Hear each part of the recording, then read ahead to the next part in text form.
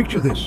Tesla, the US-based electric vehicle powerhouse, discreetly signs a strategic deal with Tata Electronics, a move that puts India on the global semiconductor map. This deal, shrouded in secrecy, positions Tata as a trusted supplier for global clients eager to establish their semiconductor value chains within India's boundaries. Now imagine Elon Musk, the visionary behind Tesla, embarking on a journey to India, the world's fastest-growing major automotive market. Musk is said to be meeting with Prime Minister Narendra Modi, sparking speculation of potential investments in India's electric vehicle manufacturing facilities.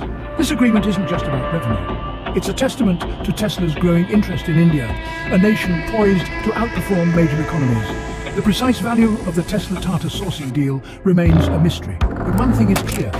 This union marks a pivotal moment in global automotive history. Stay tuned as this story unfolds.